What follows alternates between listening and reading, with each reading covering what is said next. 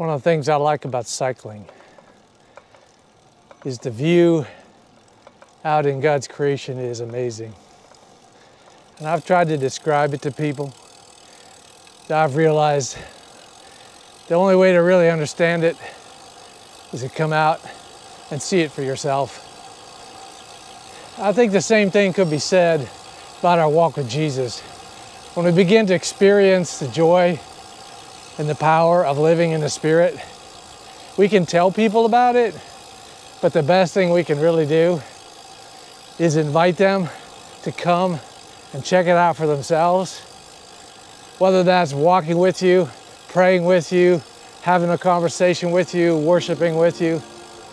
Bring somebody else into the incredible privilege and joy and life that God is giving you. That's it for today.